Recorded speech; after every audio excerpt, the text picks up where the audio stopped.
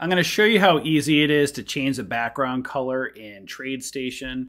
I personally have light sensitivity issues, so I don't like white or light background colors. So whether you have light sensitivity issues or whether you just want to change your background color, it's very simple to do. All you want to do is come up here to the settings toggle wheel, click on settings, then click on window, and right down over here under color, once you click on color, you'll see background. Click on background and you'll see white is on there right now. Click the drop down. I personally like black, but you can change it to whatever color you'd like.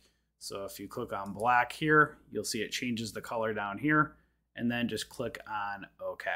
And then when you're done, just kind of come up here, file, and then workspaces, and then you can save your workspace just to make sure it saves your color.